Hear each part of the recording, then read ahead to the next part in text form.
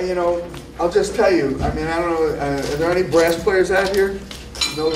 Okay. What do you play? I play trumpet. And you? Trumpet. And him. Trumpet. Trumpet. All right. Well, what I do is I like to play with different sounds. So just for the trumpet players, I use like 4 different mouthpieces.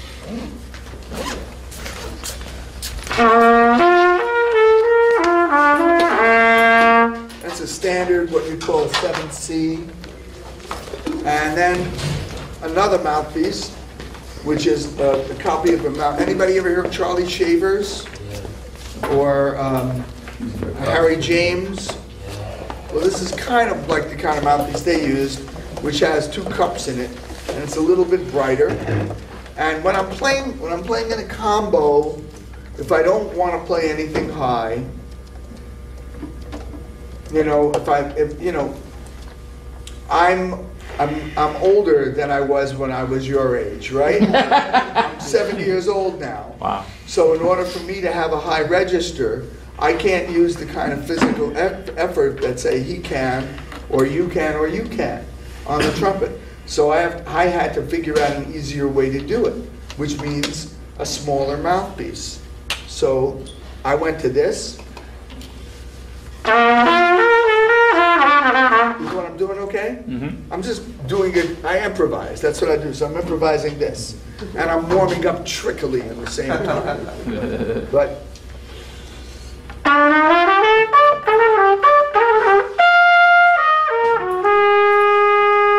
that's real pretty sounding. But if I try to go,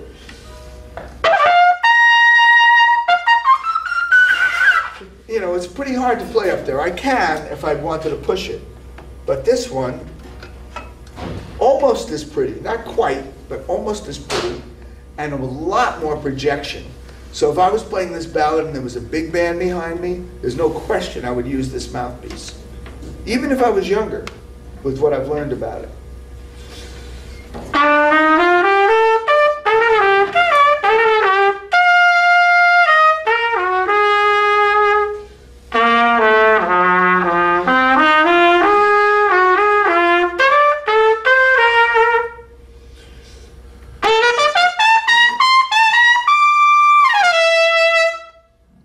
It's really not difficult. So if you're on a gig, do you switch to mouthpieces? Of course I do. Because everyone, even though sometimes people come and hear me play, and they say, you know, Lou, you sound the same on all your mouthpieces. It makes me feel different.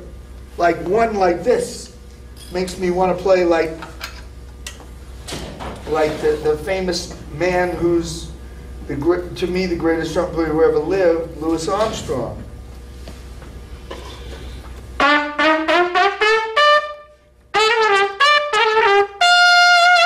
And it gives you, that tone is more in the spirit of Louis Armstrong and Dizzy Gillespie and Roy Eldridge, who were big influences on me.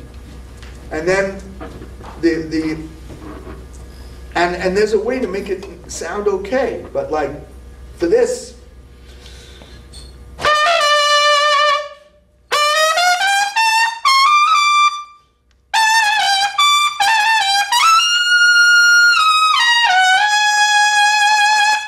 that's not hard because it's the right mouthpiece. And the way Louis played in the end, not the end, but in the late 50s, if you watch him, if you watch a video of him, you know he must have been playing something like this. Because he's playing stuff like,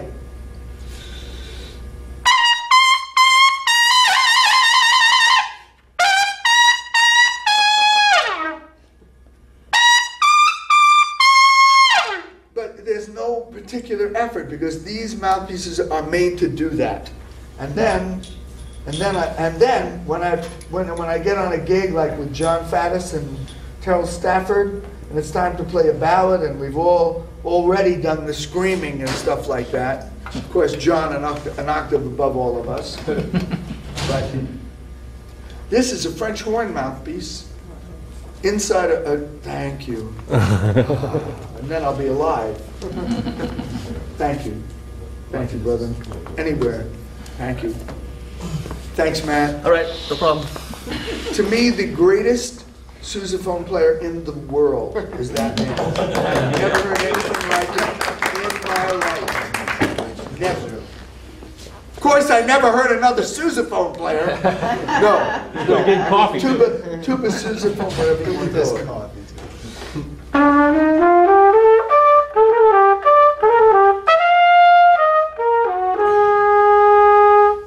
So on this one horn, I can play all those different colors, kind of like a painter. So I like it.